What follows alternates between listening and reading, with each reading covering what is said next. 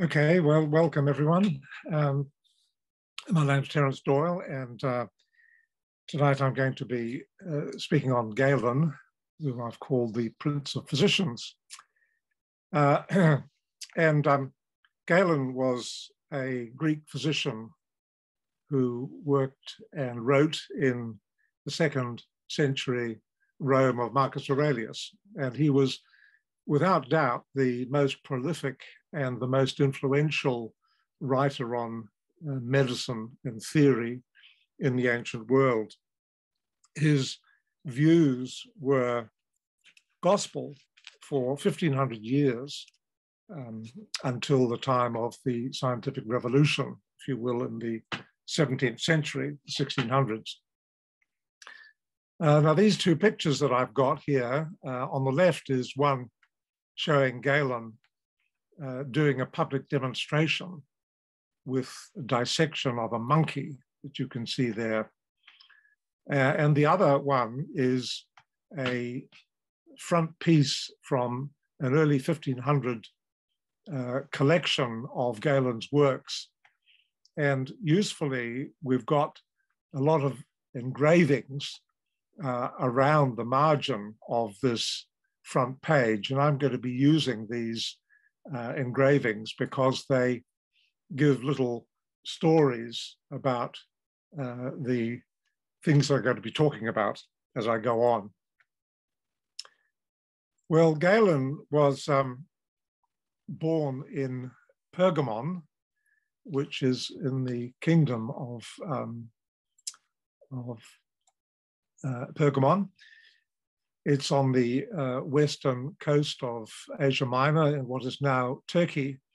And the city is now called Bergama in Turkish. And it's a wonderful place to visit. When you go all the way down the western coast of Turkey, there are multiple sites of great archaeological interest, from Pergamon down to Ephesus, and here is the Meander River, which is so called because I suppose it's meandering along the central plain of Turkey.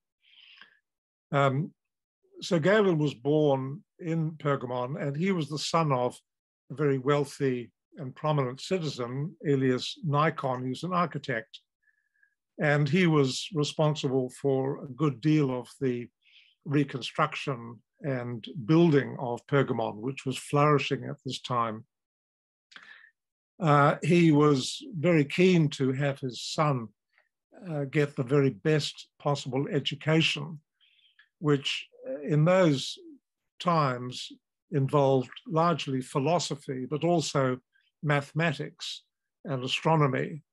But you'll see that all throughout this talk, I'm going to be emphasizing how much Galen was influenced by his philosophical training, apart from his scientific one. So from the age of 14 to 16, he was taught by the most prominent philosophers of the day in that part of the world. He was trained in Aristotelian, Platonic, and Stoic, and also Epicurean philosophy. And then at the age of 16, Galen tells us that his father had a dream in which the god of medicine, Asclepius, appeared to his father and told him that his son should be trained as a doctor. And so he got Galen in a student position in the local temple of Asclepius, the Asclepion, where he became a therapeutes, which is kind of an assistant, if you will, or a trainee in medicine. And there he was trained by two very prominent and well-known doctors of antiquity, Iscrion and Satyrus. And again, when you travel to this part of the world, you can see the remains of the Asclepion down here still. You can wander all around them. It's about 2 miles away from the main part of the old city, which is up on the hill here. But it's a really interesting place to visit. Well, after he spent his time in the Asclepion, he then started to travel, and he went from Pergamon down about 200 kilometers south to a city called Smyrna, which is now the modern Turkish city of Izmir, and it's another interesting place to visit. It's just above the old and very famous city of Ephesus. You remember the disciple Paul writing rather stroppy letters to the Ephesians in Ephesus.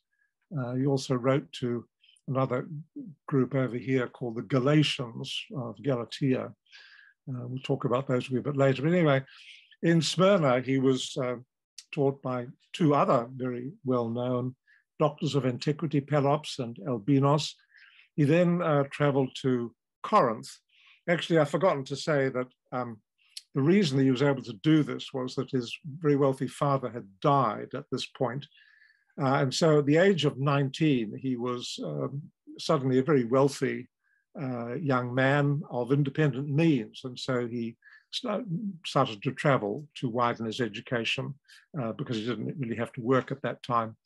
So he traveled then to Corinth, which was another major medical center of learning. And finally down to Alexandria. And this is a picture down here of the great library of Alexandria. So for a long period of antiquity, Alexandria was perhaps one of the foremost centers of learning in the ancient world after Athens. And when Athens declined, Alexandria really took over. Had a vast library, but it was also a great center of learning in medicine, as well as anatomy and the sciences and the arts. It was the place to go if you wanted a general education. So he spent 5 years in Alexandria, and after that, he then traveled back to his home city of Pergamon. So in Pergamon, he was appointed the physician and surgeon to the local gladiatorial school. And he then started to write. And a lot of his writings tell about the terrible wounds that these gladiators received. And a lot of his anatomical knowledge and his surgical skill was developed in this very practical way. By this time, when at the age of 28, he'd now been studying medicine for 12 years. And so he was really very well qualified, and he had been trained in the very best medical centers. So Pergamon at this time was a very dynamic and developing city. It didn't quite rival Alexandria, but it certainly rivaled Athens. The population was between 100,000 and 150,000 people or so. It was being rebuilt after a period of decay, I suppose. But it had a theater, a forum, an amphitheater, stadium, Roman baths. It was a Roman colony at this stage, and temples and aqueducts. And there's a very large temple of Asclepius, where he was originally trained. This is a drawing of its reconstruction, but these are some of the remains. And again, when you visit this area, you can wander around the ruins, which are really very spectacular, of the old city. This particular part up here represents this arcade of the theater. It also had a very large library. So it was a big academic center as well as anything else. Just as an aside, the name parchment, or the word parchment, derives from the name of Pergamon. At the time, Alexandria had a monopoly on the most widely used writing material at the time, which was parchment, which was not available elsewhere. And so in Pergamon, they developed the use of hides, animal hides, for writing on. And this became known as Charta Pergamena, or later kind of changed into the word parchment. So having spent 3 or 4 years in Pergamon, the kingdom of Pergamon started to go to war with the Galatians, who were their neighbors over here. Things became a bit difficult for Galen in Pergamon. And besides, I think he wanted to spread his wings, so he then went to Rome. This is in 162. So the Rome that he arrived in was this world of Marcus Aurelius in the 2nd century. Now, the reason I make so much of this is that if you've seen the movie Gladiator, the emperor in Gladiator, played by Richard Harris, is Marcus Aurelius. And the wicked son, played by Joachim Felix, is Marcus Aurelius' son, Commodus, who was a bit of a madman. I'll talk about that later. And all of the things are in all the scenes in Gladiator are very realistic, and there's quite a lot of accurate history there as well. So this is the world in which Galen arrived. It was the so-called golden age of the Roman Empire. There had been 5 good emperors between 96 and 180, Nerva, Trajan, Hadrian, and Antoninus Pius, and then Marcus Aurelius. And Marcus Aurelius is the prominent figure in this story with Galen, because Galen became the physician, or one of the physicians, to Marcus Aurelius. Now, Marcus Aurelius is so important because he was a philosopher. He was a Stoic philosopher, and he wrote this famous book called The Meditations of the Emperor. And the other interesting thing is that it was written in Greek. Of course, he was the Roman emperor, but Roman, well-educated Roman people of the elite could all speak Greek. Many, if not most of them, had been to Athens to study with Greek philosophers. It was part of a gentleman's education. And early in his life, Marcus Aurelius had traveled to Athens.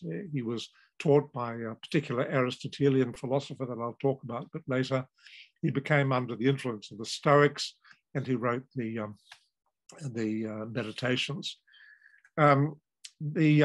His son, unfortunately, was a real crazy man. This is Commodus, who was portrayed very well in the movie.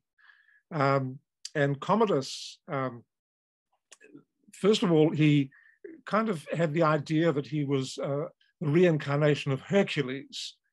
And here's a statue of him with the lion head that Hercules was supposed to use to have draped around his neck.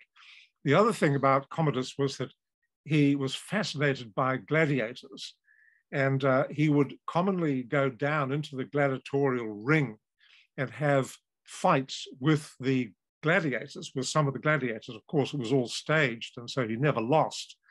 But this picture down here shows him marching at the head of a group of gladiators. Anyway, his activities became so outrageous that Commodus was eventually assassinated. So Galen came to Rome, and he rented a house. He tells us all about the house that he rented, and he set about forming a reputation, building a reputation.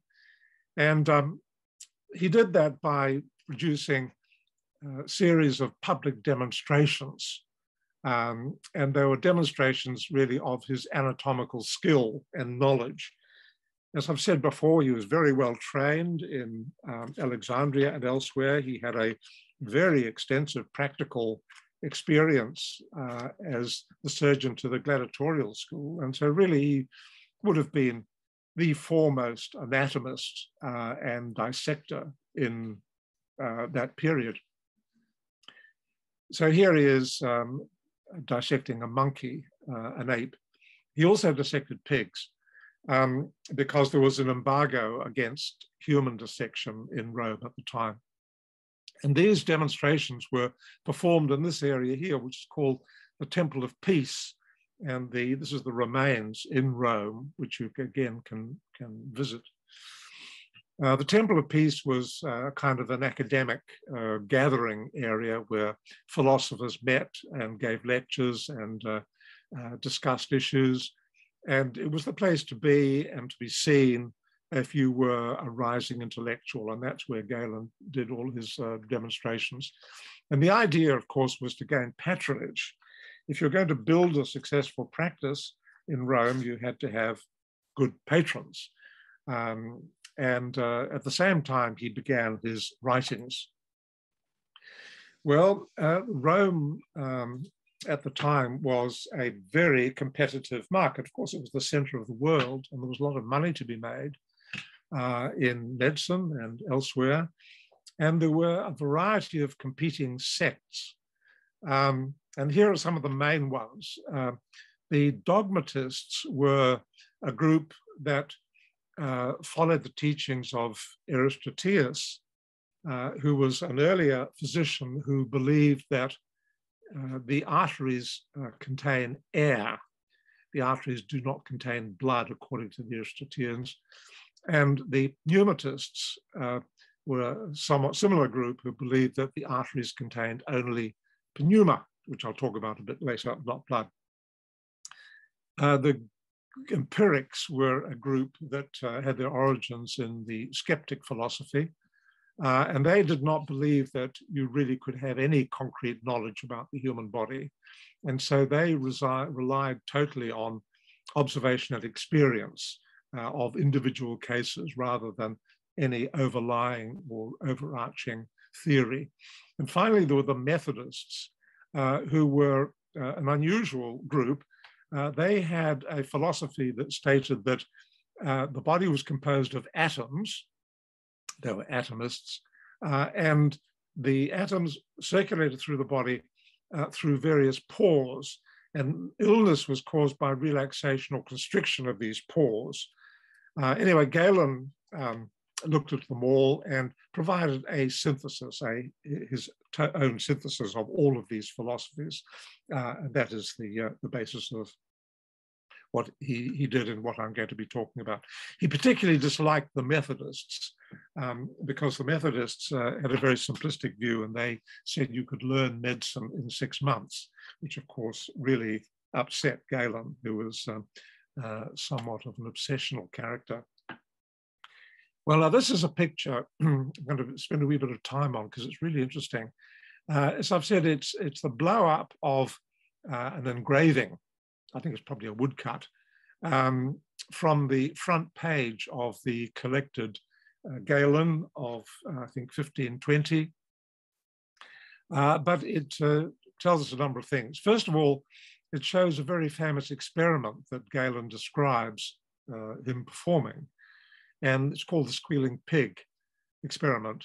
Over here is a drawing of the nerve supply of the larynx, the voice box. And one of the major nerves is called the recurrent laryngeal nerve, which has got a very unusual course. This is the vagus nerve, and then a branch of this vagus nerve passes under the aortic arch and then back up the neck as this recurrent laryngeal nerve. It's a very unusual nerve and quite difficult to find, even for a modern anatomist. Anyway, Galen's party piece was that he had a live pig, which of course was struggling and squealing. Then he'd dissect down onto the recurrent laryngeal nerve and cut it, whereupon the pig stopped squealing miraculously. And this was Galen's party piece, and this is what it's describing. But the other interesting thing about this picture is that it's showing a lot of individuals who are really important for Galen's story. And I've written a list of them down here just to sort of jog my memory. as to who they all are. The first one here is Eudemus. Now, Eudemus was an Aristotelian philosopher, and many of these are philosophers, you'll see, because there was an intermixture of philosophy and philosophers, as well as people of science and learning and medicine. There wasn't a discrete distinction. Anyway, when Galen first came to Rome, he became friendly with Eudemus, the philosopher, who fell sick. And Galen was invited to treat him, along with two other characters, this fellow here called Marcianus, and this fellow over here called Antigenes.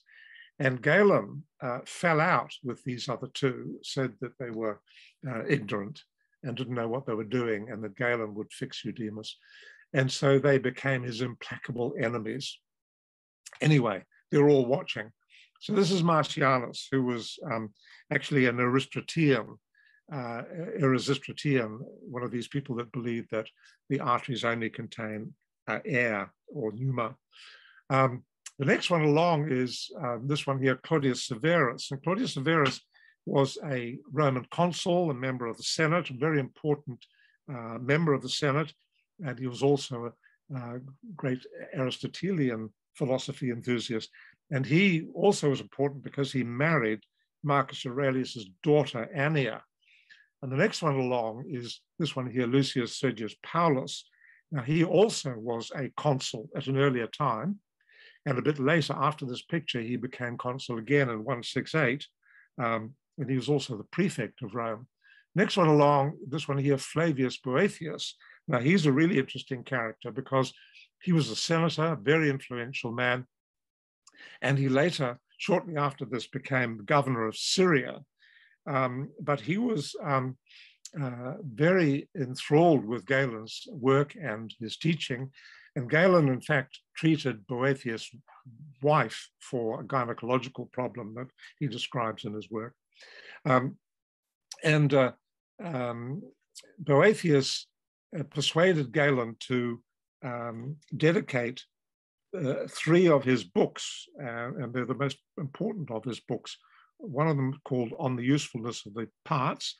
The next one is on anatomical procedures, and the next one called On the Doctrines of Hippocrates and Plato. And these 3 books of Galen he dedicated to Boethius.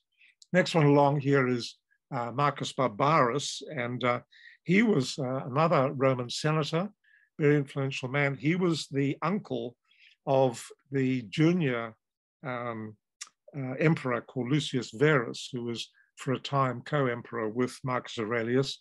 Then over here we've got Demetrius. Now he was also a physician of Marcus Aurelius, and he died in 168, and Galen took his place as a royal physician. And here is Adrianus of Tyre.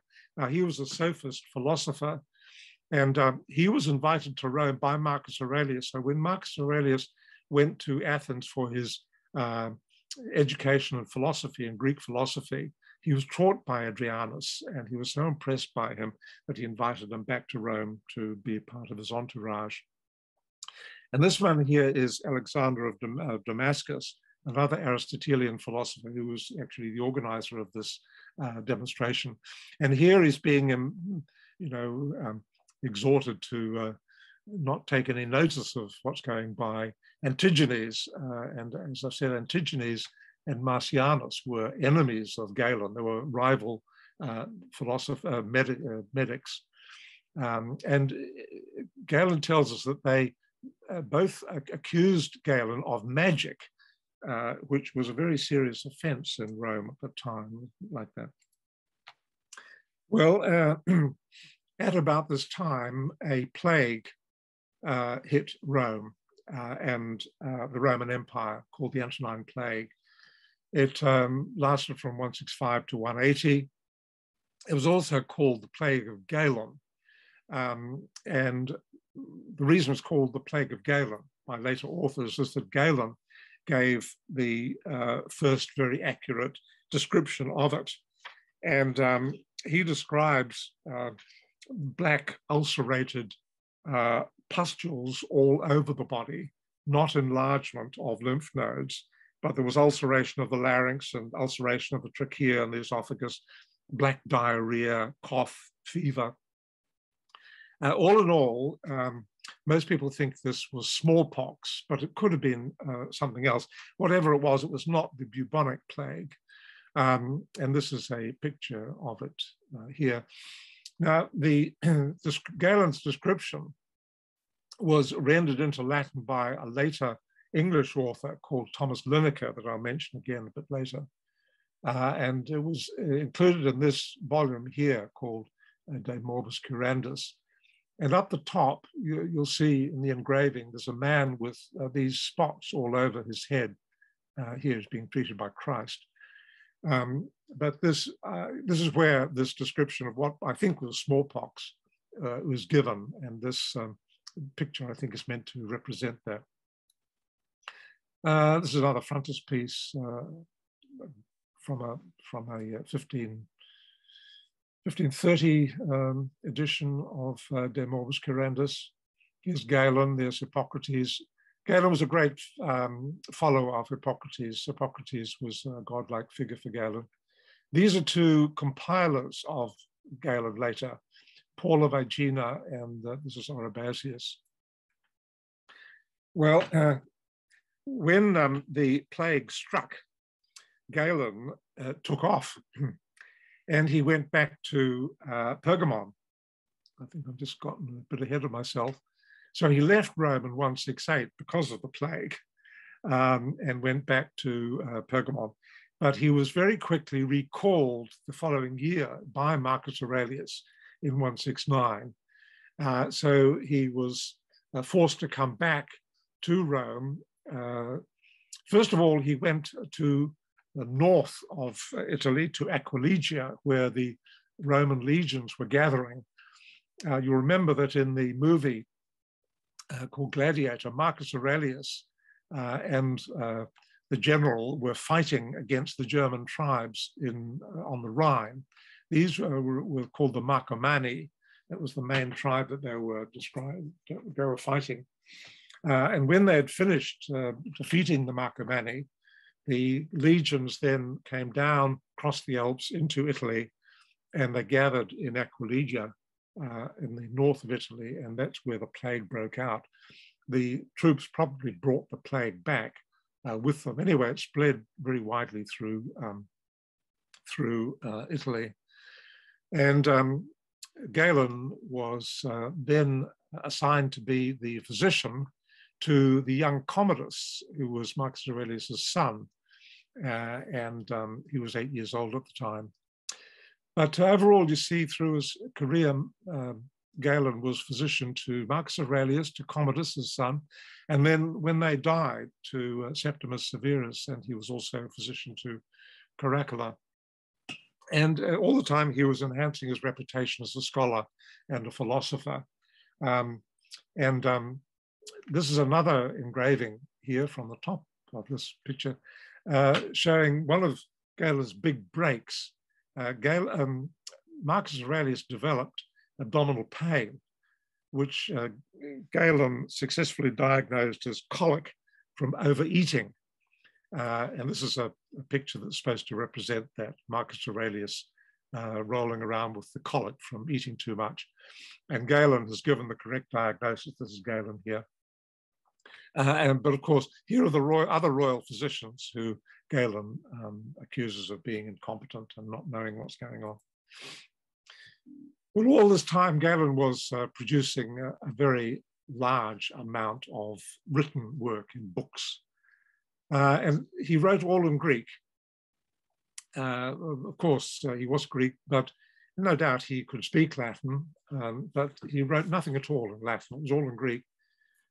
And there are 300 titles that are actually known, but scholars believe that there were many more that were now lost. There was a great fire in 191, and many of Galen's texts were lost at that time. 150 or so of them are known to survive, either in parts or whole. And then there's ongoing dispute as to which ones are authentic and which are not. Anyway, a very large number of the works survive, but they are only a fragment of what is thought to have originally existed. And they cover a very large range of things, commentaries on other physicians. And the importance of these is that Galen's writings are often the only evidence that we have of the opinions of earlier scientists and philosophers and medical writers whose works are now lost. And so that's the importance of those. So he wrote on all these things: physiology, psychiatry, pharmacy, treatment, hygiene, and nutrition. And importantly, he wrote several books on philosophy, which I'll talk about a wee bit later. Anyway, all of the work of Galen was collected together in Latin translation in 1821, between 1821 and 1833 by a German scholar called Kuhn, in 22 volumes, which we actually have in the University of Otago Library, the medical library. It's the Latin text with German translation. Well, the physical theories that Galen believed in, he inherited from earlier writers. First of all, he was an enthusiastic follower of the writings and teachings of Hippocrates, and Hippocrates' name comes up all the time throughout Galen's work. He also, of course, studied Plato and Aristotle and makes a lot of reference to the work of Plato and Aristotle. He did not like the Epicureans or the Stoics. And Marcus Aurelius, of course, unfortunately, was a Stoic philosopher. Well, at the time, there was a theory of humors, which was the fundamental basis of all medical theory and treatment.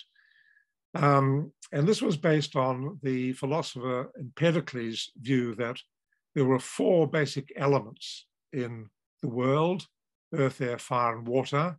Hippocrates added the 4 humors, which were the yellow bile, black bile, phlegm, and blood, as the components of the human body. Aristotle added 4 qualities, saying that these humors and elements were either hot, dry, wet, or cold.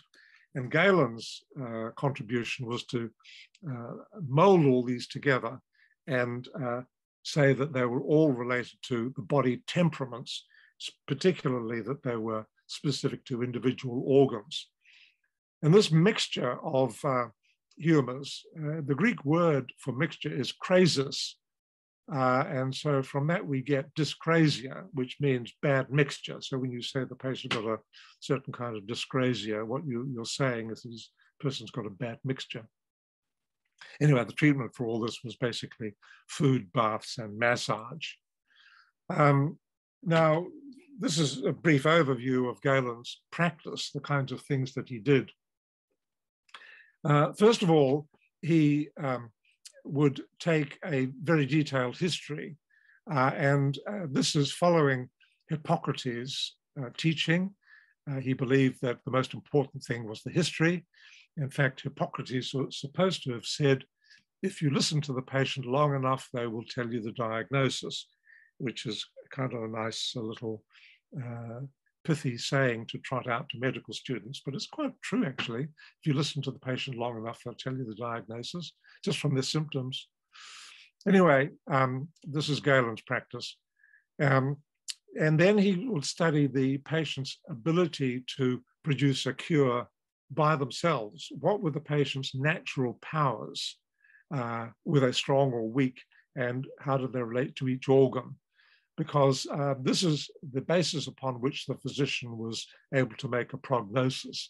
Nature actually did the curing, but the physician provided a prognosis. So Hippocrates and his teaching was very important to Galen. Urinoscopy, the analysis of urine, was also important, and also the pulse. And this picture here is again from that front page that I showed you. And this is a story that Galen tells in one of his books.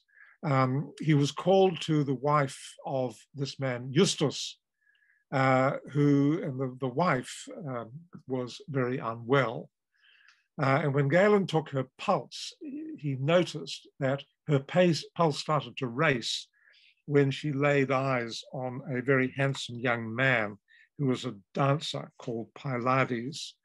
And so this was the diagnosis of the lady's problem. It was a problem of love. Anyway, the pulse was very important to Galen. Now, he described abnormalities of the body as either natural or non-natural. The natural abnormalities were things that were inherent in the body, problems in the body with the individual organs, which you couldn't do much about. But then there were the 6 non-naturals. They're the things that the physician could do something about: air and environment, food and drink, sleep and wakefulness, motion and rest, evacuation, repletion, and passions of the mind. And these 6 non-naturals were used in treatment for the next 1,500 years. It was an important part of the basis of treatment. All of this was managed by regimen, which basically is food, diet, and moderate exercise, not violent exercise. Now, bloodletting was known in the Roman world, and of course in the Greek world. Galen doesn't seem to be very fond of it. He does mention it, but he didn't think it was a very important and very useful way of treatment. Well, from his studies in Alexandria and studies of anatomy, and no doubt from his great experience as surgeon to the gladiators, he wrote several anatomy books. And it's really too detailed to go over in particular, but I'll just outline the major features of his anatomical discoveries.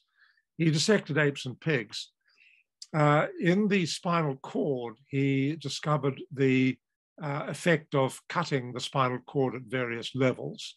And so he experimentally cut the cord at various levels and demonstrated which parts of the body became paralyzed. And so he drew a diagram of spinal cord levels. He was the first person to do this. He described 7 pairs of cranial nerves. We now know there are 12, but given the circumstances under which he was operating, describing the course and relations of 7 pairs of cranial nerves is pretty good going. He differentiated motor and sensory nerves, which had not been distinguished before by previous writers. He identified the sympathetic nervous system, or the outliner. He described the sympathetic chain, and he described the major branches of the sympathetic chain. And with muscles, he described the effect of agonists and antagonists, pairs of muscles that oppose each other, and muscle tone, and he wrote a book about that. Incidentally, I've written the names of Galen's books in italics here, just so you can identify them. Motu Musculorum, one of his well-known books. Now, in order to understand his physiology, I need to digress a little bit, talk about the pneuma, which is the fundamental spiritual entity throughout Greek philosophy and in Galen's work. Now, from antiquity, the Greeks recognized that there was something that you breathed in that was important to life, and it was air. They also called it the pneuma. It also was synonymous with the spirit, and also synonymous with psyche. And if I just quickly go over some of the words, you'll recognize many of them. Air in Greek is aer. That's the lower air as opposed to the ether, which is the upper air. Ether comes from the Greek word eithine, to burn. But the word artery means aertario, which means air carrier. And this comes from the idea that I mentioned before, a very ancient one in Greek philosophy, that the arteries only contain air, because when you cut the artery, it appears only to contain air, or appeared that way to the Greek. That's why it's called an artery to this day. Now, pneuma means breath or spirit in Greek. And the Holy Spirit is pneuma hagion. And the study of the Holy Spirit and religious matters is therefore called pneumatology. The Latin word spiritus comes from spiro in the Latin, which means I blow. In Greek, to breathe is psychein. So from that is derived psyche or psyche. And anima in Latin comes from animos, the Greek animos, which is breath. You'll see that the Latin words originally came from the Greek. And the Greek pneumon is the word for lung, from which we get pneumonia, and the Latin word for lung is pulmon. So you see they're all related to the idea of air breathing some vital entity called the pneuma into the body, which in some way controls the mind or the psyche or life.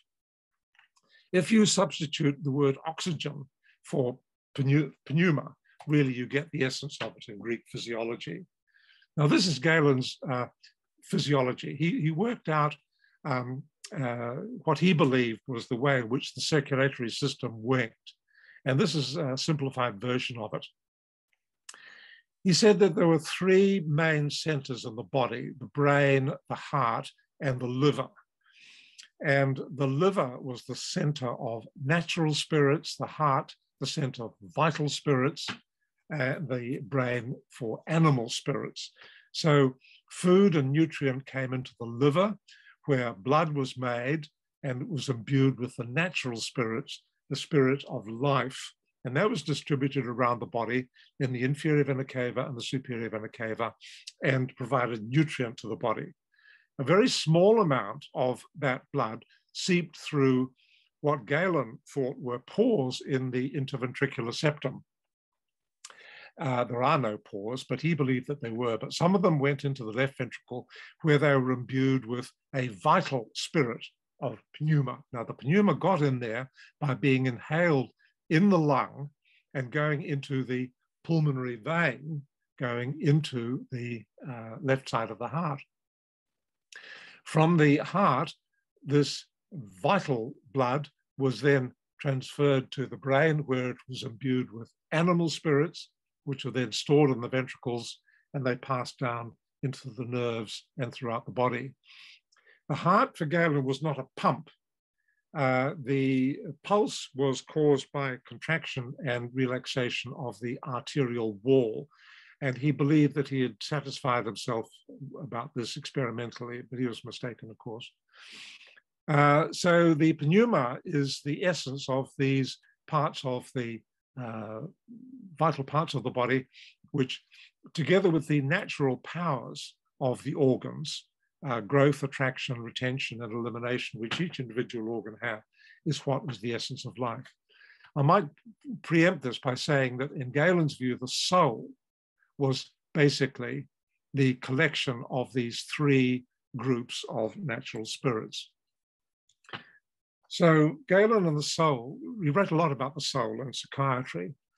Now here's a picture from a 17th century artist of a soul being taken up to heaven by two angels.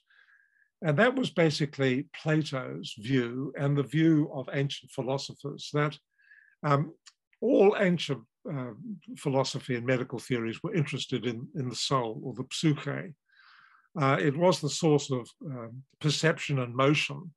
And the big question is it part of the body or not part of the body, and does it survive death? Well, Plato and Pythagoras believed that it did survive death. It went off to the ethereal realm. Aristotle and Galen, in fact, did believe that it did not survive death. And Aristotle, in fact, thought that the soul was merely the form of the body. For Aristotle, a body was matter plus form, and the form was the soul. So for Galen, the soul is actually just a temperament. It's a mixture, crasis, of the various bodily humors, and depending on the balance of the bodily humors, so the soul is affected. And he wrote a book here called The Soul's Behavior. Depends on bodily mixtures, That's in a larger work here called Works Concerning the Philosophy of Plato.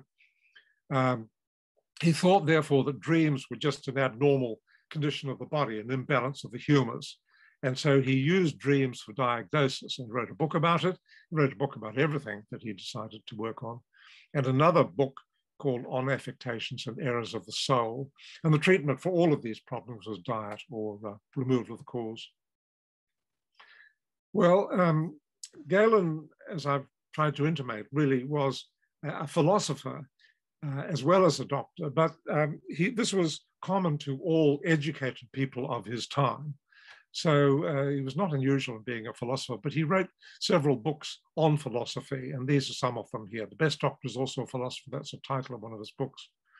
The Value of Syllogisms, Mixed Premises, Similarity, and another book he wrote called An Exhortation to the Study of the Arts. So he believed that training in philosophy was important for a practicing doctor, if only to teach the doctor the value of logic in making a diagnosis. Well, let me just say a little bit now about what happened to Galen's writings after he died and the transmission, which occurred, of course, all the way down to the present day. In order to set the scene, I need to talk about the fate of the Roman Empire. By the 2nd century, the Roman Empire was very large, and it was clear that it was becoming unmanageable.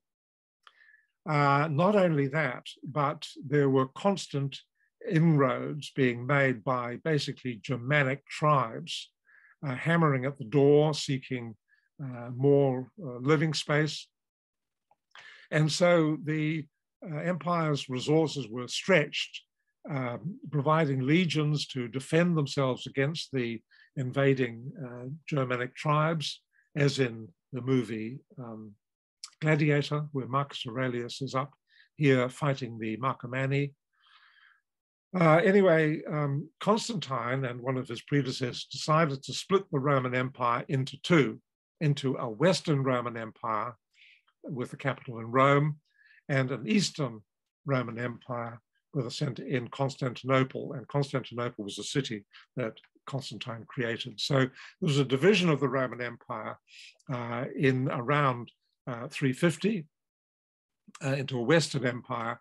And the Western Empire gradually declined, and with it, the knowledge of Galen's work, and in fact, all academic work, because the Western Empire was basically overrun by the Germanic tribes, the Vandals, the Goths, and the others. Rome was sacked in 410 by Alaric the Goth, and then it was sacked again in 480 and 490 by others.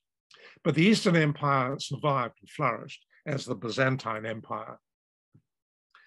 Well, Galen's very large literary output was compacted together and compiled by 3 well-known compilers, Oribasius, Aetius of Amida, and Paul of Aegina, from 350 to 650, basically all in the Greek world. Most of them were based in Constantinople.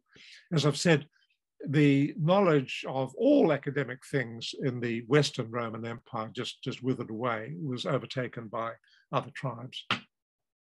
But Constantinople was a vigorous center of learning. The next thing that happened was the rise of the Islamic world with the death of Muhammad in 632. Shortly after that, the Islamic world and the faith of Islam just erupted into a vast empire over a very short period of time. A new capital was created in Baghdad, and the capital and the Islamic world spread to Cairo, all the way across to North Africa to Tunisia, which was called Ifriqiya at the time. That's the origin of the word Africa, Arabic word, and to the western part of what is now Spain, as the called Al-Andalus, Andalusia. So there was a Western and an Eastern Islamic empire. And in order to control this vast empire, the early rulers of the Islamic Empire recognized that they had to train administrators and academics. And so in Baghdad, they set up a kind of a university translation house called the House of Wisdom around 800 or so. And the early Islamic rulers were very enthusiastic collectors of manuscripts and knowledge. They recognized that they were a little behind initially, but they were determined to catch up. And so they got manuscripts from any place that they could, brought them to Baghdad, translated all of the known knowledge of the Greek and Roman world into Arabic, and spread all the way through the Arabic Empire. And we owe a great deal to the Islamic world for the preservation of Roman and Greek knowledge, as I've described. Well, then, focus really should go over here to Toledo. Now, Toledo in the Western Islamic Empire, so-called Andalusia or Al-Andalus, was a real melting pot of Jewish people, Arabic people, Greek speakers, and some Latin speakers, but it became a great center of translation.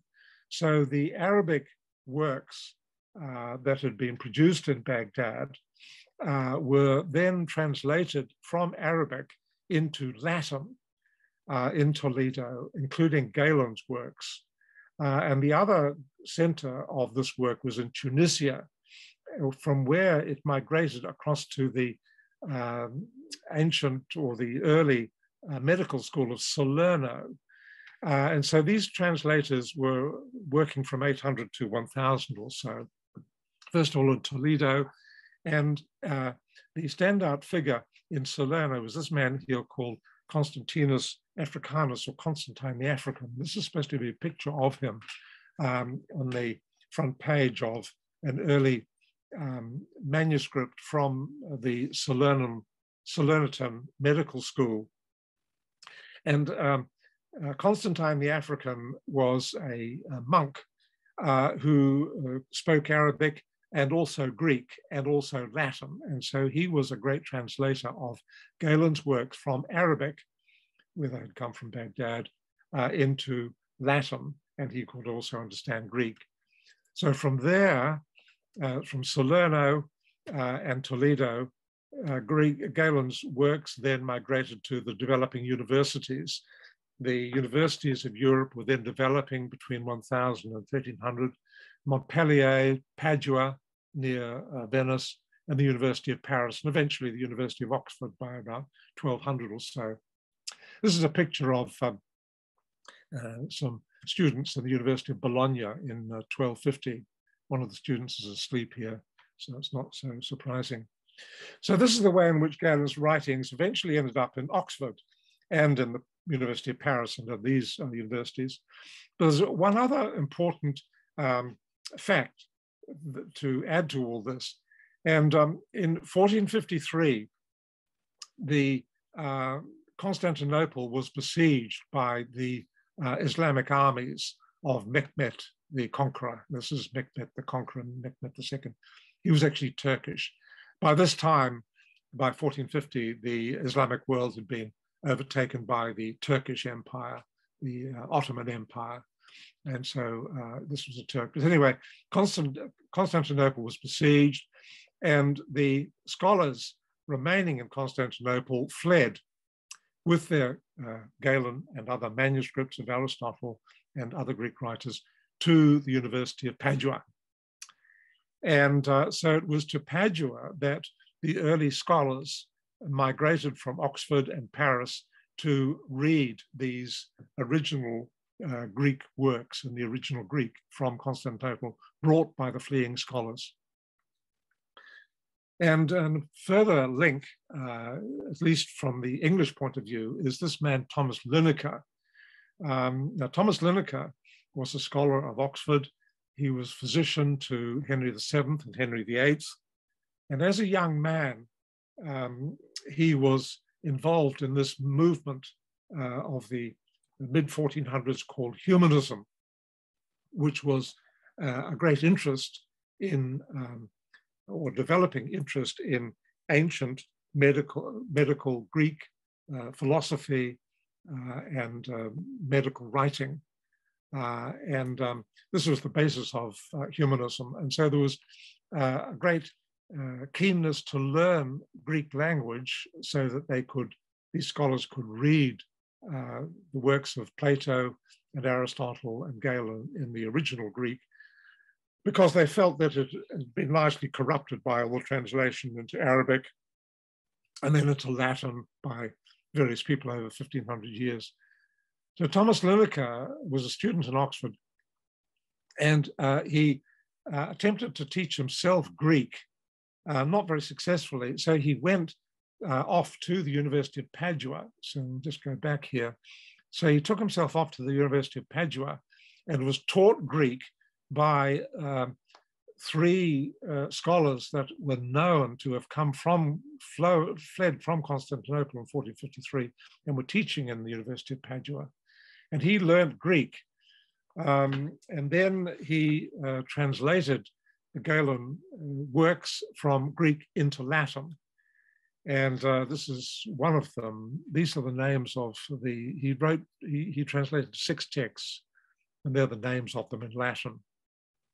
All Thomas Linacre's translations. And so this is perhaps the most well-known one, called Methodus Medendi.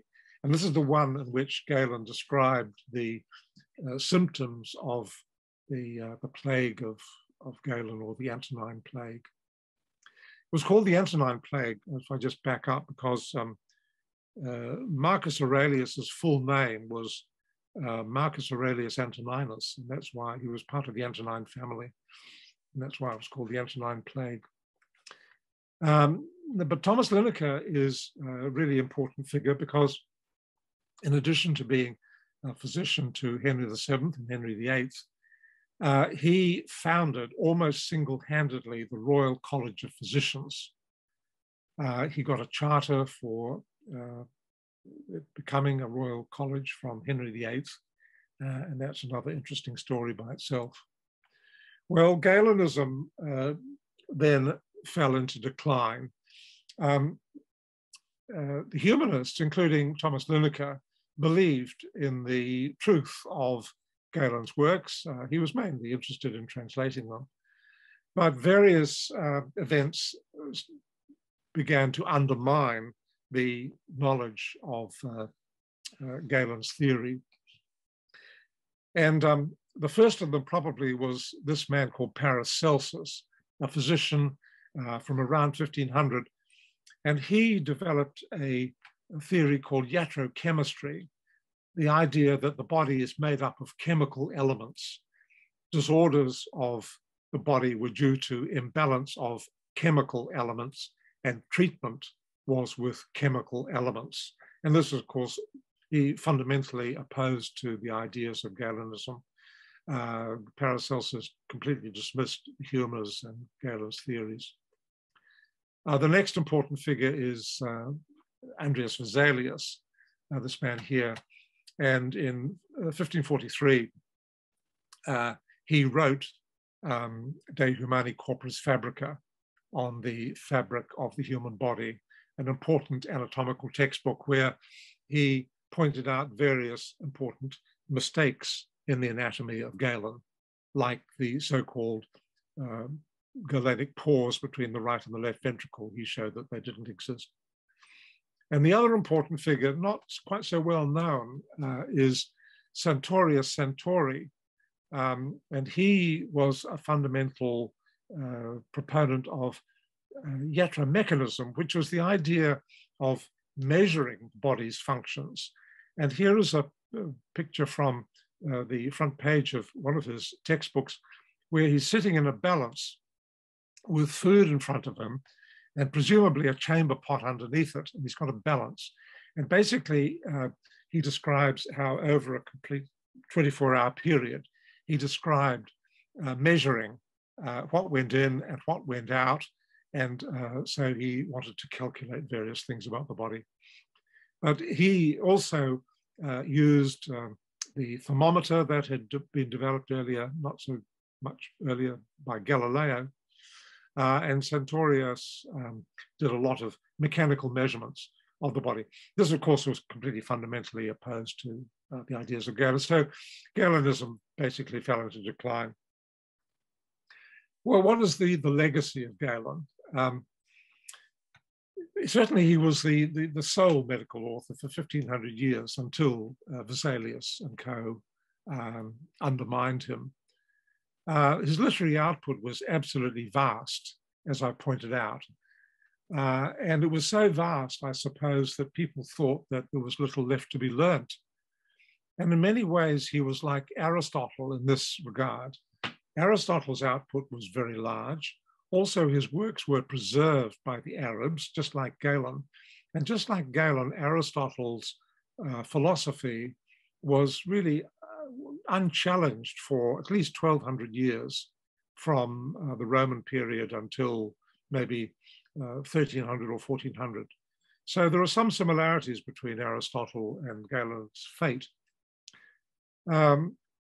But getting back to Marcus Aurelius, Marcus Aurelius wrote in one of his works that Galen was the first among doctors and unique among philosophers. So these are actually Marcus Aurelius's words in one of his works. So his reputation in the Roman world and subsequently was enormous. And when you go to visit Pergamon or Bergama, in the town square, you'll see the statue of Galen, which tells you a lot about him. He's kind of nonchalant.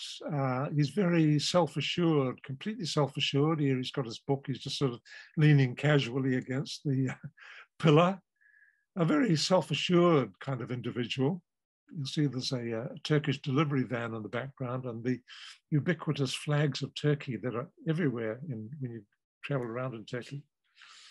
But here Galen is, very relaxed, cocky, totally self-confident character. And I'm sure Galen would have liked the statue. At least that's what I think. So thanks very much for your attention. And we'll just stop sharing my thing. And there we are. Chris? Fantastic. Thank you very much, Terence. As ever, an extraordinary amount of information that comes into your talk. So I've allowed you all to unmute if you would like to ask a question verbally. I've noticed that there are a couple of things in the chat.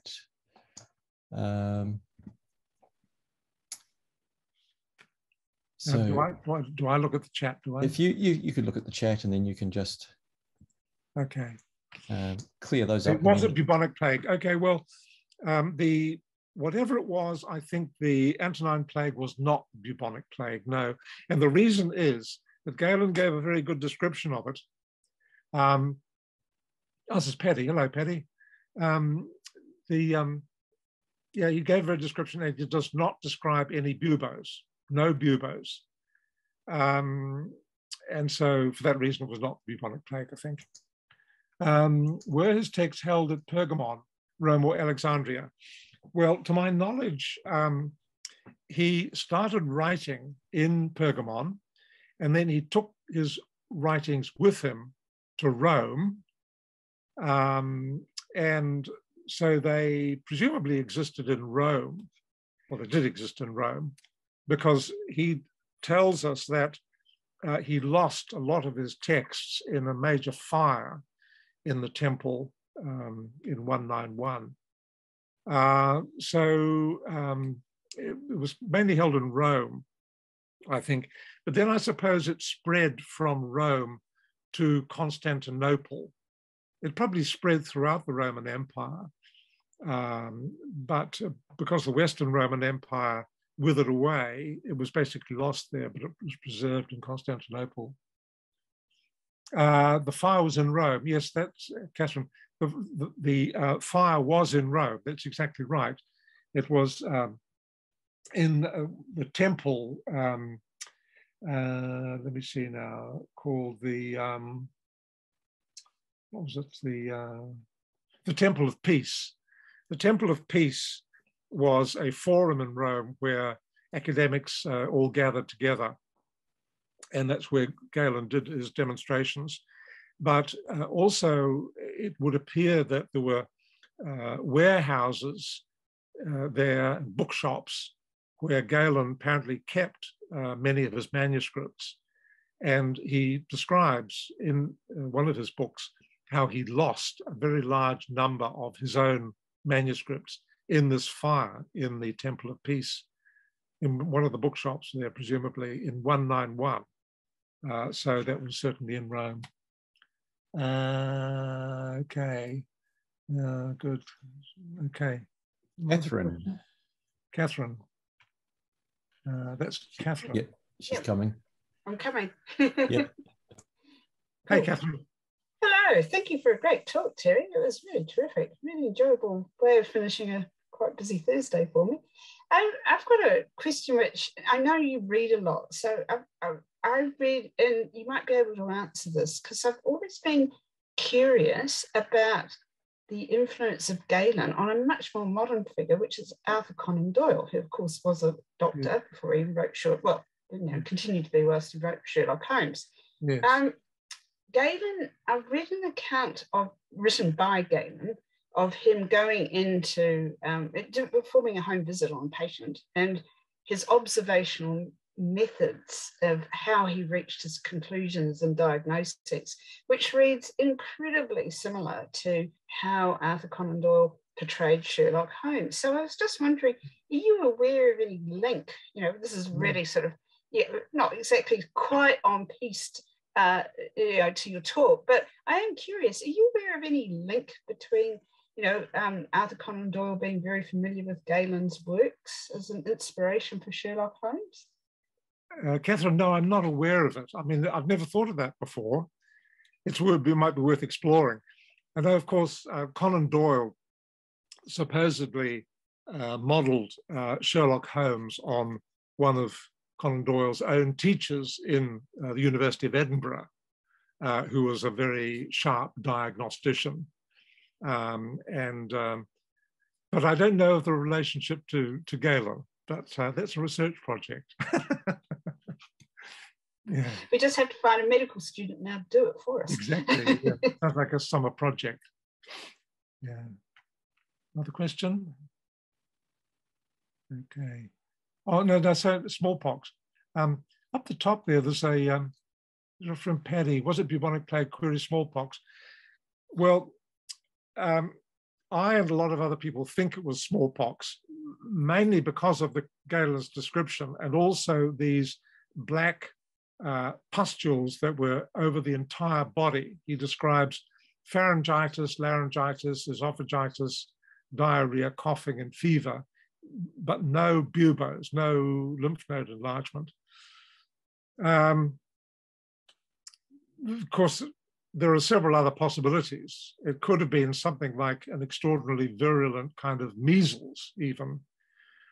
Some people I've read have even thought it was something like Ebola virus. So who knows? But smallpox is my best pick. Other questions? No? Oh, that's marvellous. Thank you very much again, Terence. Okay. Well, good night. And for those people who are just hanging on, we are hoping that we will be in person for May. Yes. Can I just say something? Can I yes, just say something? Yeah. So next month, as Chris has said, we should be in person, but we're going to record the talk on Zoom, just like this, and then put it on YouTube. So that will be in addition to the physical presentation. It's going to be on the Monroe collection in the University of Otago library. We've got a research student who's been working on the Monroe collection, and it should be a really, really interesting presentation. So I'd exhort you to either come along or Zoom in. Yeah.